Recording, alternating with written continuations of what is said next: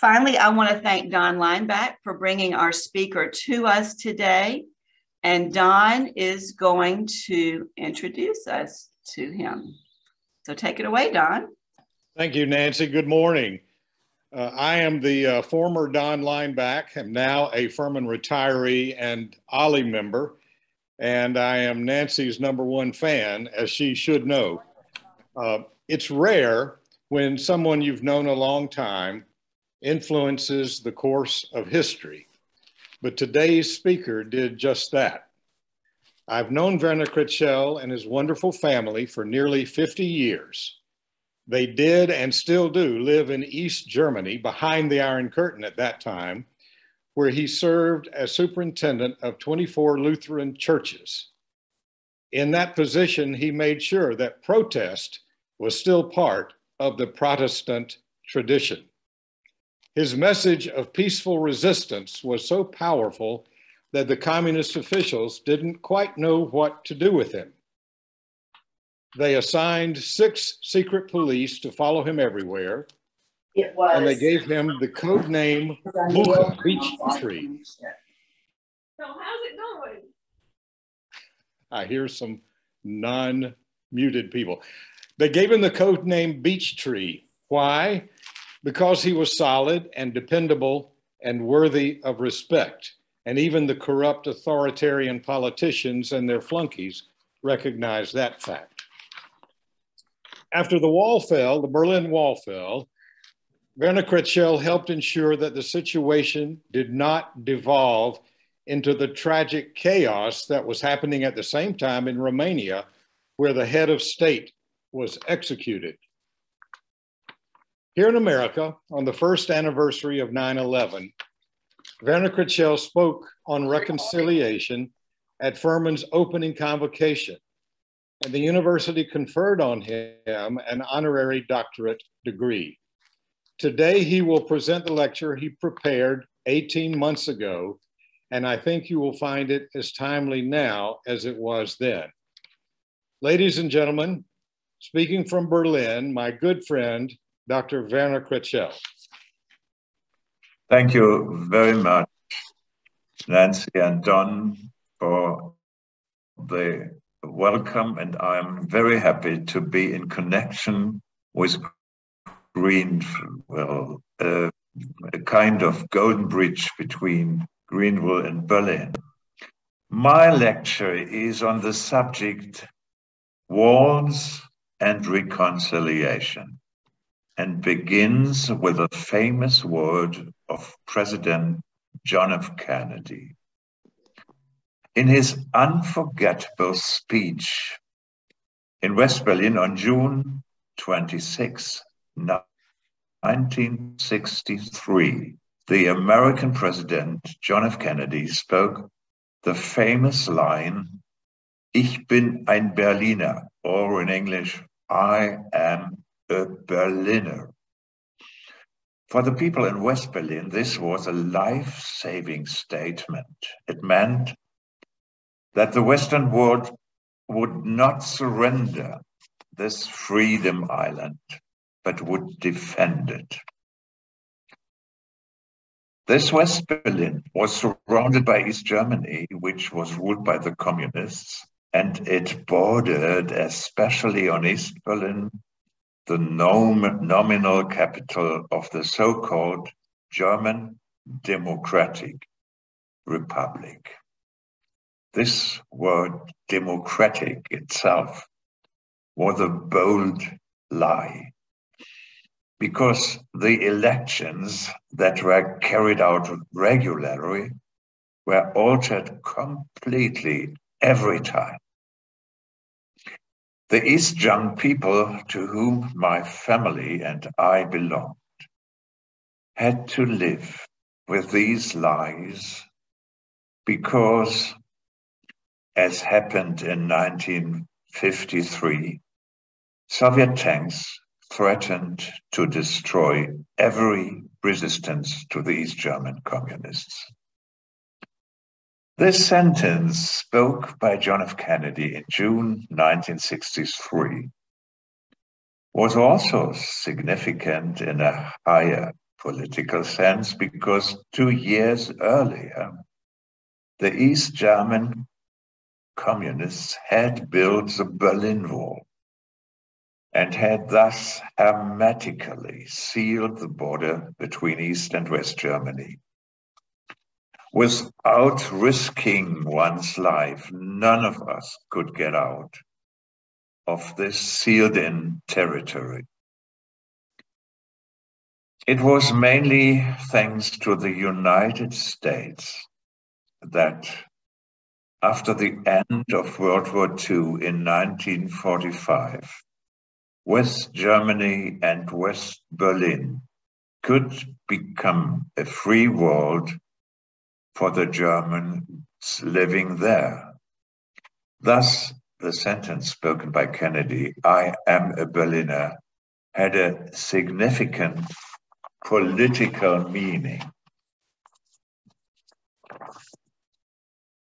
I am a Berliner. For me, this sentence also has a very personal meaning in the context of my family history. I belong to one of the few old Berlin families. My great-grandfather, Werner Kraetschell, was born in Berlin in 1815, more than 200 years ago, when Berlin was still a small town with only a few thousand inhabitants and a king. Like me, Werner Kraetschell became a leading minister of the Protestant Church. It was only 1920, a century ago, that Greater Berlin was formed by uniting many surrounding towns and villages, rather like a miniature USA, United States of America. As opposed to West Germany, we in the East lived in a dictatorship. The tragic consequence of this was that many East Germans, under pressure from the state, gave up their freedom values. I will illustrate this with 2 examples. First, at the time that Communist East Germany was founded in 1949, about 90% of the population belonged to a church or other religious institution. When the Berlin Wall came down 40 years later, only about 20% belonged to a church, 90 and 20.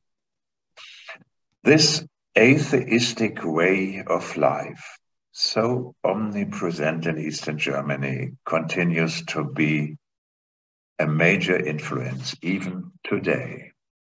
Secondly, in the free part of our country in West Germany, the military draft was introduced in 1956.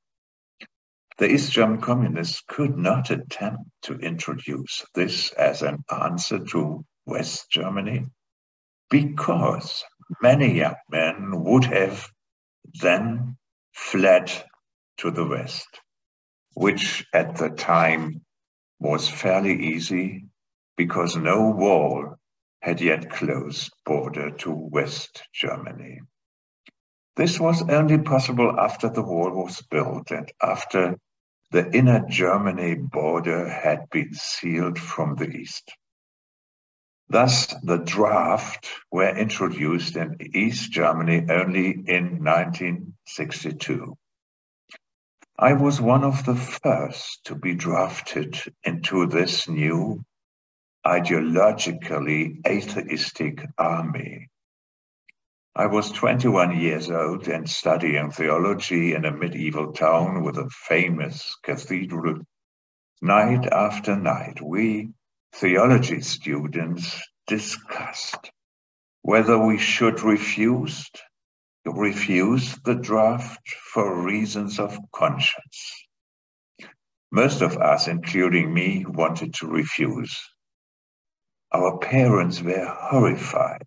They remembered from Hitler period which had ended only 16 years earlier, that draft refusal would be punished with anything up to the death penalty. Thus, they advised us against refusal, but we did not follow their advice, and surprisingly enough, we were quite successful against the dictatorship. There were so many draft refusers in East Germany that the state could not afford to put so many young men into prison. After I had explained my reasons for refusal to the official military authority, I experienced, after this war of nerves, a humorous anecdote.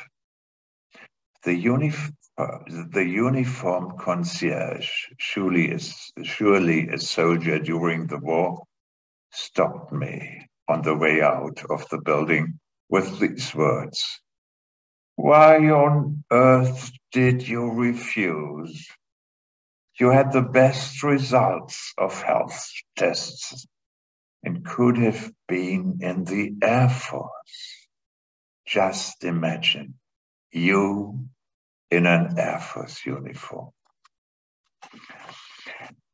After hearing these two memories of mine, the giving up of church membership by so many people, and the refusal to be drafted by so many young men, two chosen from countless other difficulties and hardships in a life in East Germany, you can understand what walls and barbed wire mean for human beings. They divide, they separate, they bring about terrible suffering. They deliver the individual victim to the person in power. But sooner or later, the people who build the walls as apparent powers and victors become the losers, beginning with the Chinese War, which was originally built to keep out the neighboring warriors, and which even today in China creates completely new visible and invisible walls inwardly and outwardly for the country. From guard cameras, the way to electronic and digital watchtower devices, including the Berlin Wall, which separated a people and countless families for 28 years, all the way to today's walls existing or being built in Europe, for example, in Hungary, or in these days in Poland against Belarus, or in other parts of the world, including the United States. Building walls, regardless of the material, is always a sign of fear. But fear is one of the worst and often most expensive aspects of our lives. The wall builders obviously never learn the lesson of history. Otherwise, they would recognize that the ostensible victors always end up sooner or later as the losers. So, and now, dear friends, the second concept of our thematic discussions, walls and reconciliation. In my life, there have been many and sometimes completely unexpected reconciliation experiences. I'd like to tell you about one of these, especially because it happened in the United States, specifically in Syracuse, New York. I belong to the worldwide community of the Cross of Nails, originating in the Cathedral of Coventry in the United Kingdom. The concept of reconciliation stands in the center of this intellectual and theological group, especially the reconciliation among states or ideologies they are opposed to each other. There are also a number of Cross of Nails members in the United States, especially in the Episcopal Church. Thus, I visited the cathedral in Syracuse some years ago. The dean took me to visit a church member. This man was dying and could only speak a few words with a mechanical assistance. Suddenly it turned out that this man had been one of the bomber pilots over Berlin in 1944. At that time, American and British bombers were continually attacking the big cities of Hitler's Germany. And I was a 4-year-old boy below the bombers in Berlin. At night, many children was taken to the cellars of Hitler's office building for protection. One evening, I had to watch as another bus with children was hit by a bomb and exploded into flames. From that experience, I still have a deep childhood trauma. And now here I was, an adult and healthy former Berlin child at the bed of a dying bomber pilot. It was an overwhelming experience of reconciliation. And we all had tears in our eyes. Together we recited the reconciliation prayer of Coventry Cathedral, in which again, Father, forgive. With a second reconciliation experience, I will close the discussion about this concept. In 1997, I took on the difficult assignment of introducing military chaplaincy into the formerly communist army ruled by atheism. This was in the end very successful. After the unification of both German states, all of the leaders of the army were German officers, West German officers.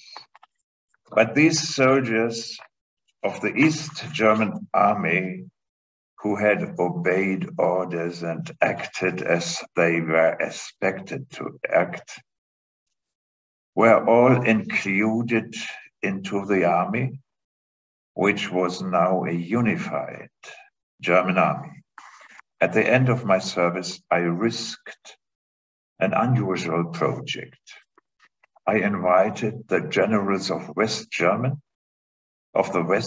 and of the former East German armies to a round table conversation. These were the men who before and after the Berlin Wall fell, had the military command. And it was thanks to these men that no blood was shed at that time.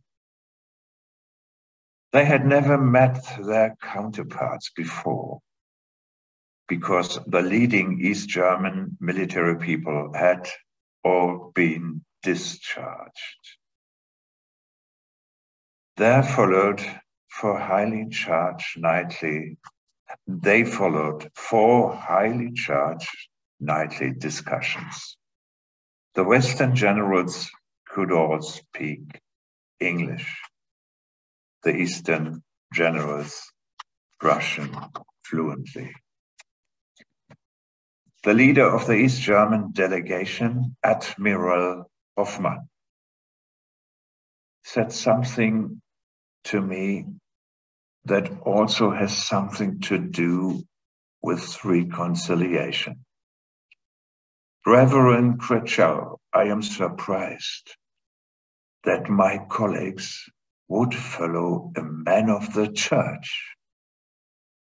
But you should know that they have come only for your sake. They had heard the radio broadcasts after the fall of the Berlin Wall that you moderated in the Berlin City Hall, where you managed to bring together the old and the very new parties to govern Berlin. There were communists at the round table discussion there, but you treated them the same way you treated everyone else. That's the reason why we accepted your invitation today.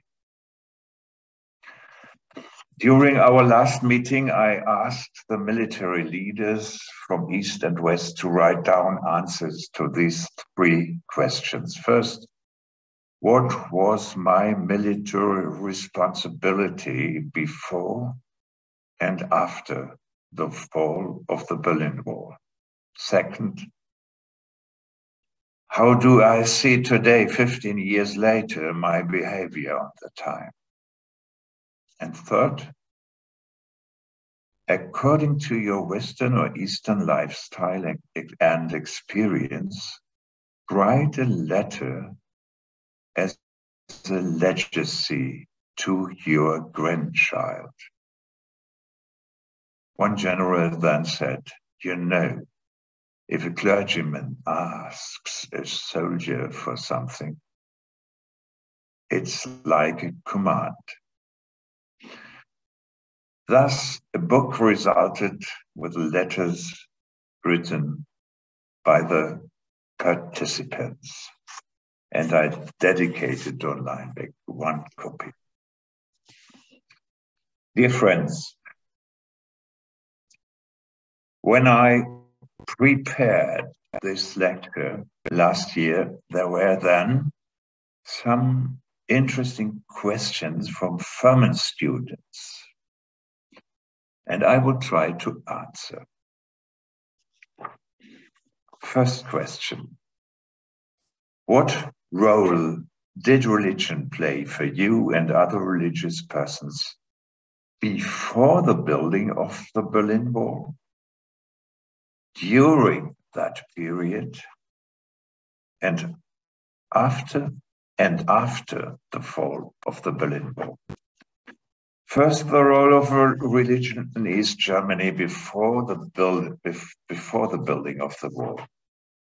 In East Germany, ruled over by communists from 1949 to 1989, the pressure on religion-oriented persons increased year by year. These persons were officially considered to be reactionary and devoted to old-fashioned ideas. Church was seen as being influenced by the enemy in the West, especially the Americans. and was thus fought against. Their members were strongly disadvantaged, especially in all kinds of education areas. The path to higher professional responsibility was very difficult and was often connected to membership in the atheistically directed Communist Party. In addition, people were often pressured to leave the church officially. And we as church leaders have to watch as the majority of the people under pressure, unexpectedly enough, quickly gave up all their religious connections. After this, it was enough to have one generation of no longer religious persons to lose these connections completely. As a result, the church and its loyal members found themselves in an almost non-Christian missionary situation in which, for example, the number of adult Christianings rose sharply. Second, the role of religion in East Germany during the 28 years of the Berlin Wall.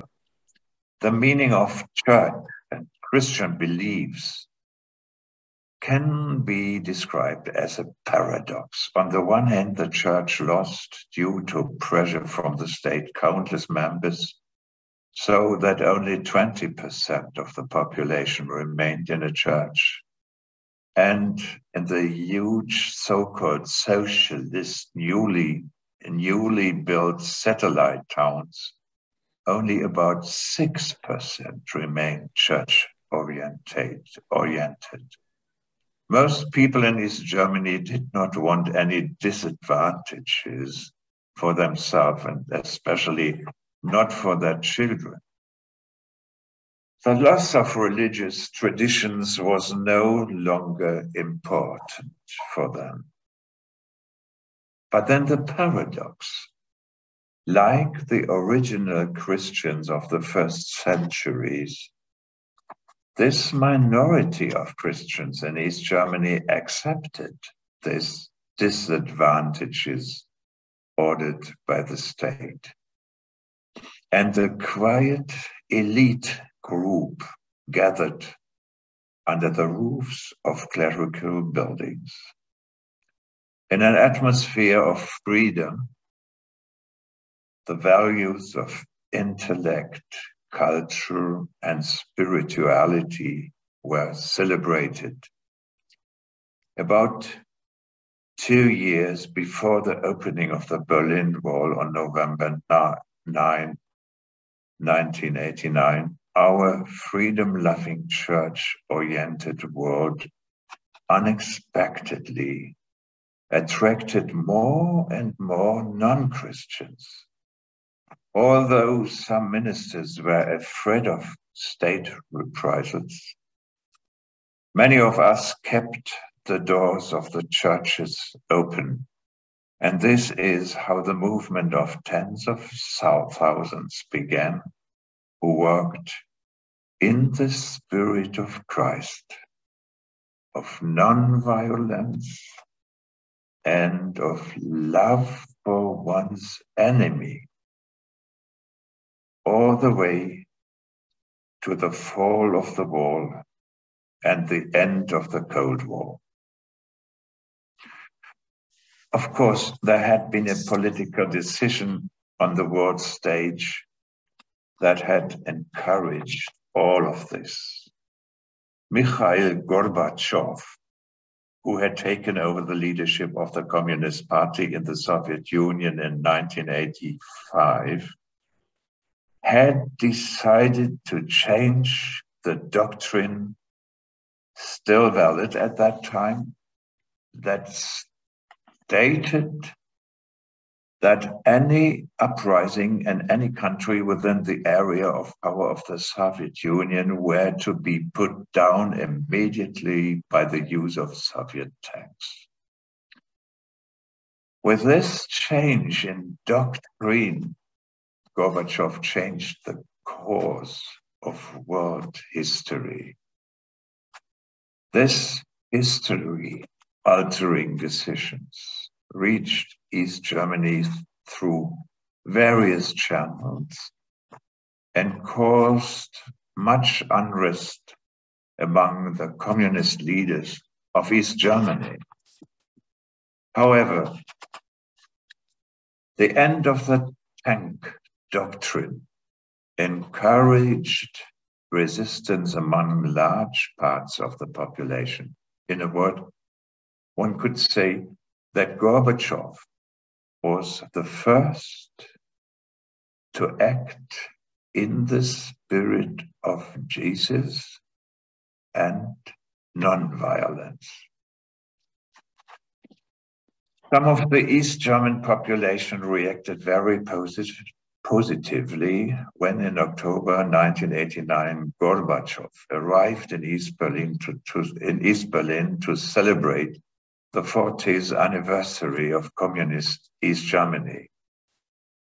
An interview that I gave to the journalist Robert Siegel on National Public Radio in the United States mentioned this visit in October 1989.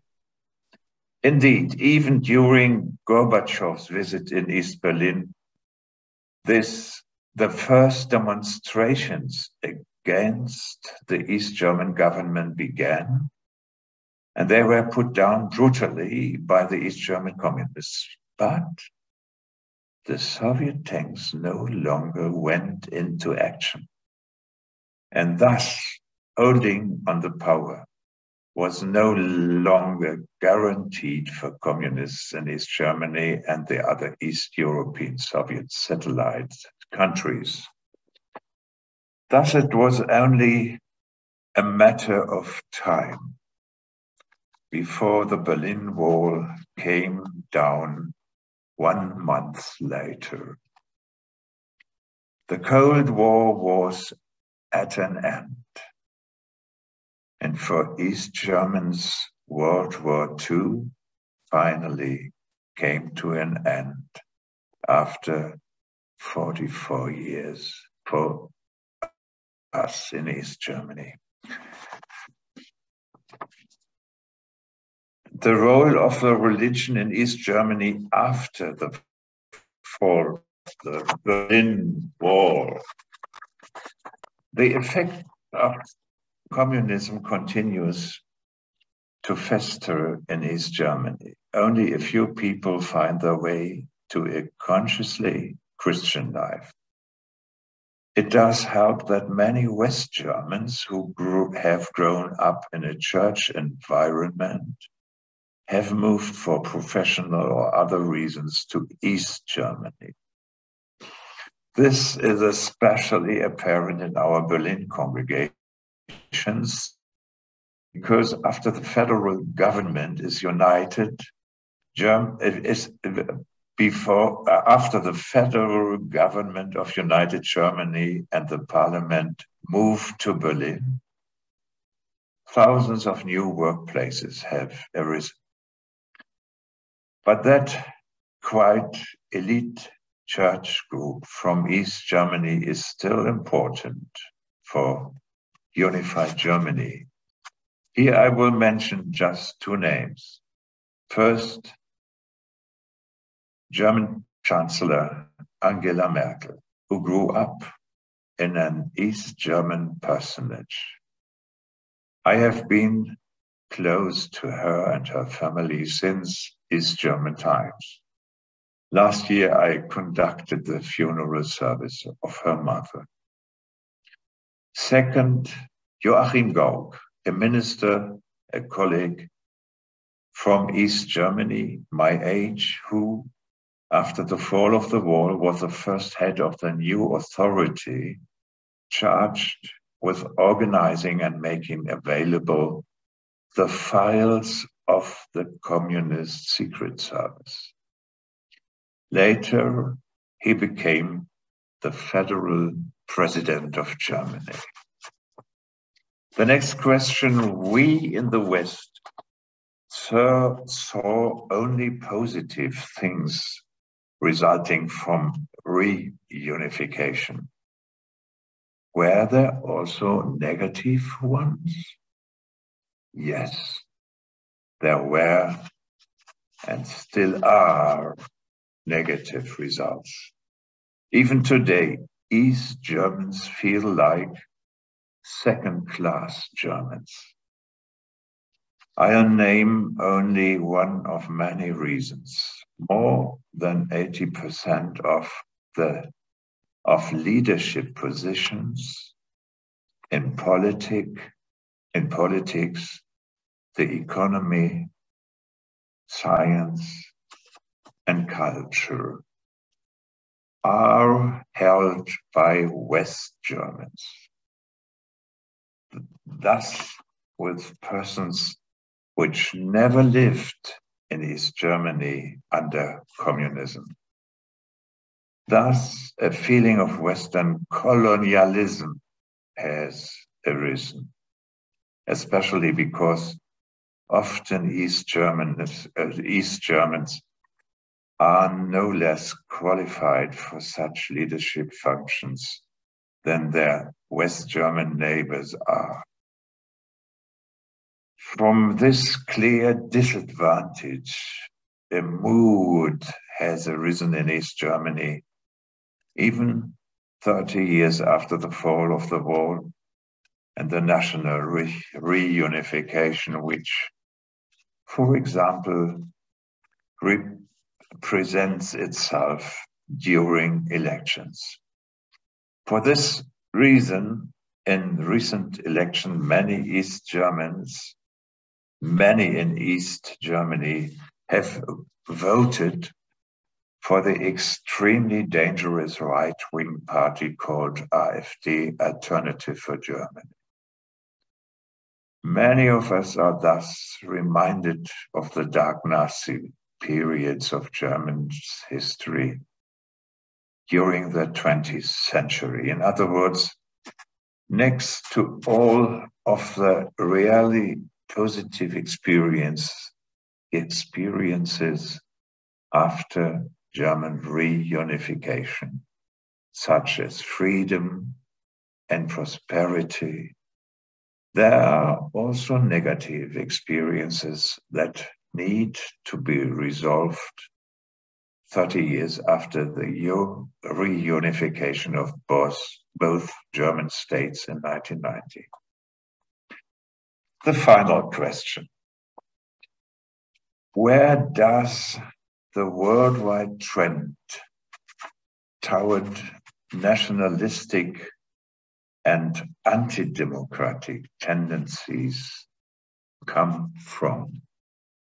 Where does the worldwide trend toward nationalistic and anti-democratic tendencies come from? Let me remind you of the beginning of my lecture about the meaning of words, which are always expressions of fear. A similar reaction is the trend toward nationalistic and anti-democratic tendencies.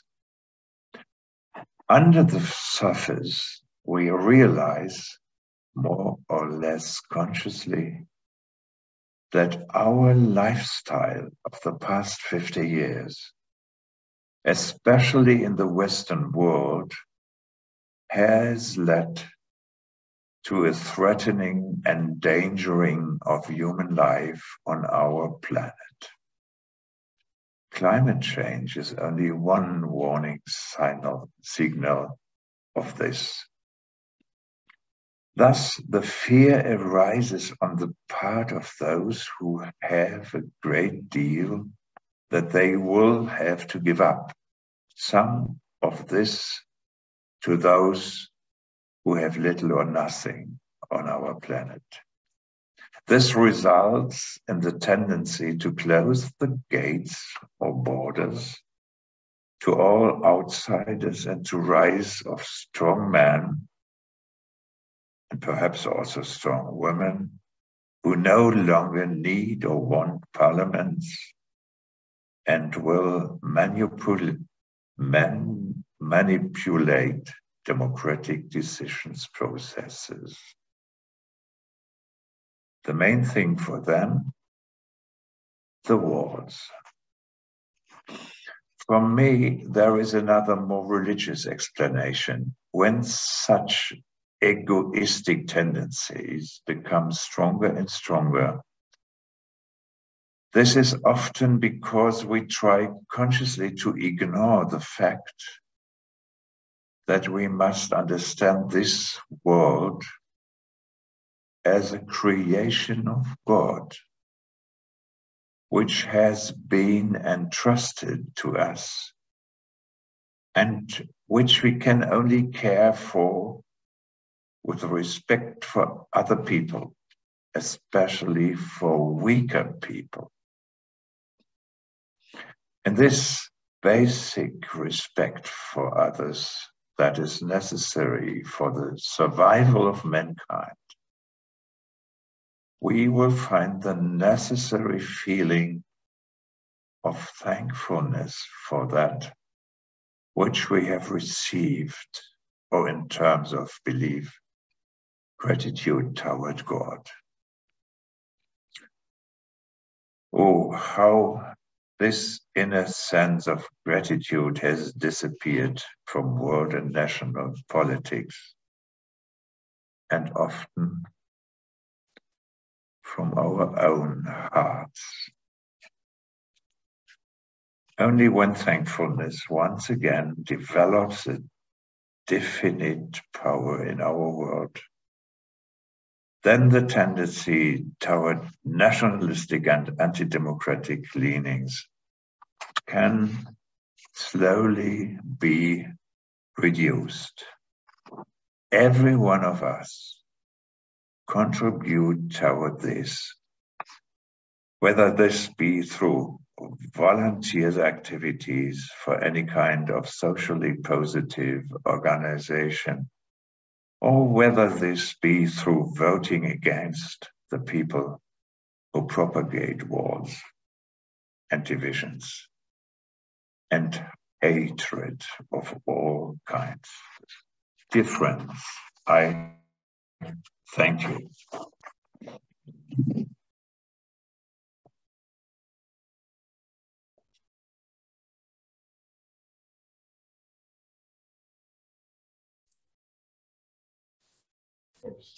All right, if anyone has any questions, please put them in the chat.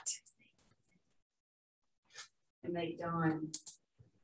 And let me see. Werner, can you hear me? Yes, I can. I just saw that Bob Buckman signed in from Memphis. You might want to say hello to him. Oh, I'm very happy to, my best greetings to you, dear old friend. Werner, take care. Greetings from Memphis. Wonderful to hear your voice, Bob. I was with Bob and our friend Larry Roush from Colorado just last week on a trout stream. So this is a nice reunion. Yes. I'll ask a question if someone else is waiting to put into chat. Let me ask one quick question. I've heard the term colonialism or neo-colonialism used for the relationship between East and West Germany that is still going on to today. Do you believe there is a kind of colonialism at play? Yes, there are. These problems are very vivid, but I think the new generation in Germany, the young people about 20 years old, they are interested in the way of life of the East Germans who had to suffer under pressure.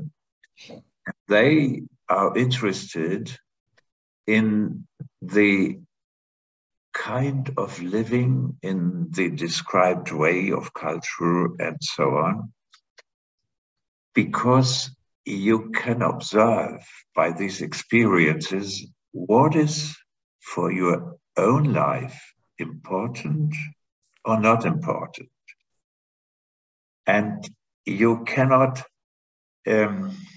expect these experiences, good experiences from the West, because in a dictatorship, you are under pressure, and therefore these values are more developed than in a free world. And these next generations will ask about our life in East Germany and the values that came, that are coming from the world under pressure when you are a person who wants to walk with an upright going. And this is in a dictatorship the minority, but in this way and in this surrounding, you find these wonderful values that we lived. And the 30 years from the unification until today was more influenced by West German colonialism that I described, the leading positions all in the hands of Western persons, although some East Germans were much better in their profession. But they said, you are weak East Germans, you are not developed, you are not free. And there is a kind of, was heißt Neid? Nee, the Neid. Envy. Yeah. I think there is a kind of envy in West Germans, not all, but some of the leading West Germans are a little bit envious because the page in the book of history, there is standing, the East Germans made the first unbloody revolution in Germany. And they said, why not the West Germans stand in the book of history, the poor East Germans? And from that is coming a kind of envy. And this leads to this behavior of going in this world because we are better. Very good. Thank you. May I go ahead and read a couple of questions from the chat room, and then any extra ones we will answer in the future, in the next couple of days, if that's okay. First question from Mary Stone. What do you, Werner, see as ways to reunite the USA? We are a fragmented people. Yeah.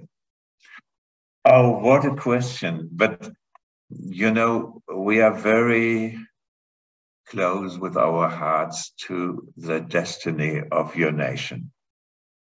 Because of the separation, especially under the Trump area.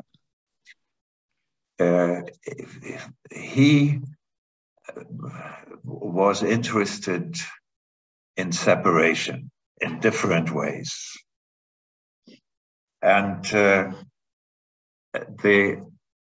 I think a unification, the inner unification of the United States will be successful when you don't react in the spirit of revenge, but in the spirit of love. I remember in my life with a fight in the fight against communists, the most effective weapon was love.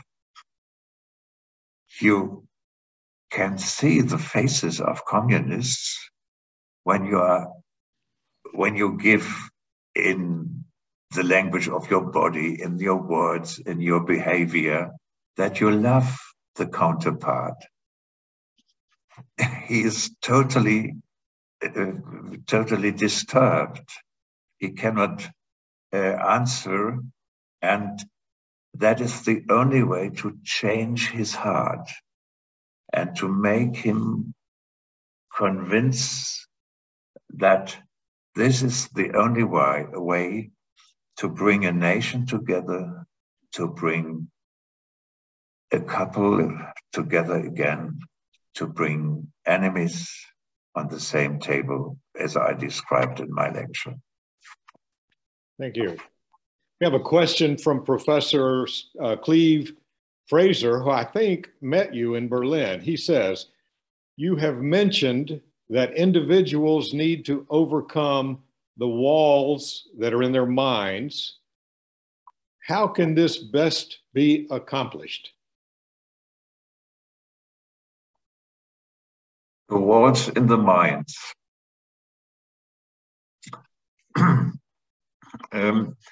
Only in the way that you tell stories from both sides, from the side of the free world and from our world under dictatorship.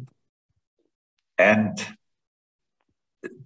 that is very often an experience in our communication between Easterners and Westerners, that if we tell our life stories or our experience in our normal life, then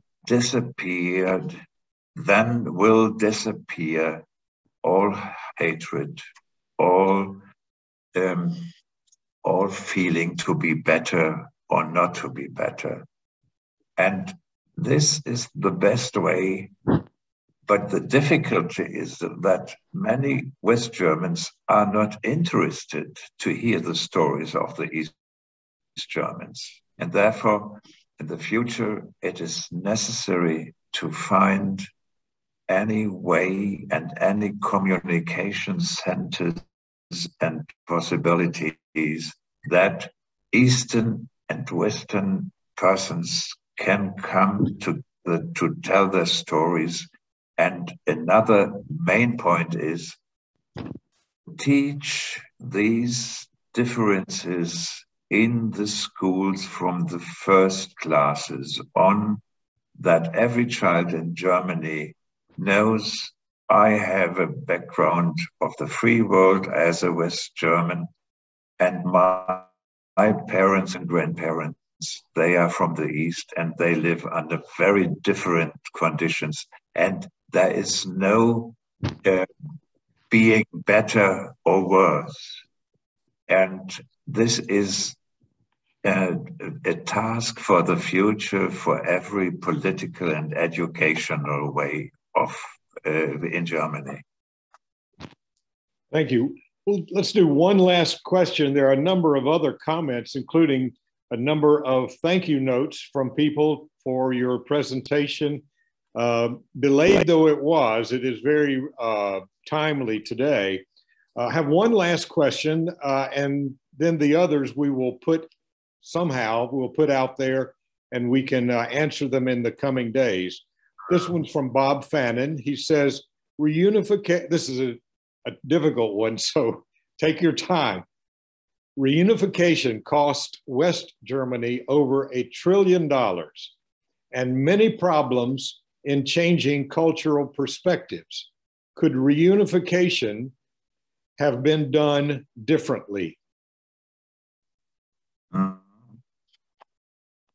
Kannst du mir das übersetzen? Repeat the question. Vielleicht auf meinem armen Deutsch. Reunifikation hat gekostet mehr als Trillionen Dollar von Westdeutschland und hat auch